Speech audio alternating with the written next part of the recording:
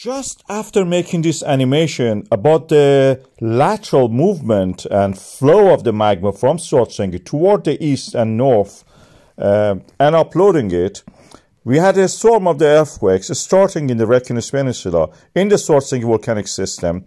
And the flurry of the earthquakes started, and it seems it is yet continuing. We have a 2.5 magnitude in Richter scale. On this chart, on the right side, you can see just half of it. And then we had this eruption. You can see the eruption is coming and it's split the ground and the spread. You can see the lava moving toward the northwest, where we have actually predicted previously that it will surround this Blue Lagoon and Sundhnúka and may actually violate and pass some of the roads and even the berm, the wall. Fortunately, 700 people who were there, visitors and the workers who worked there, all were safely evacuated.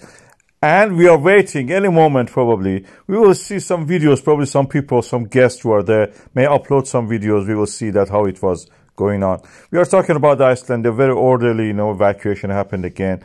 The prediction was that in that area it will happen. It is now just slightly toward the northwest of it. And as you can see, it's flowing to that direction, north and south. So Blue Lagoon is a world famous spa in Iceland, probably the most famous spa in the world now.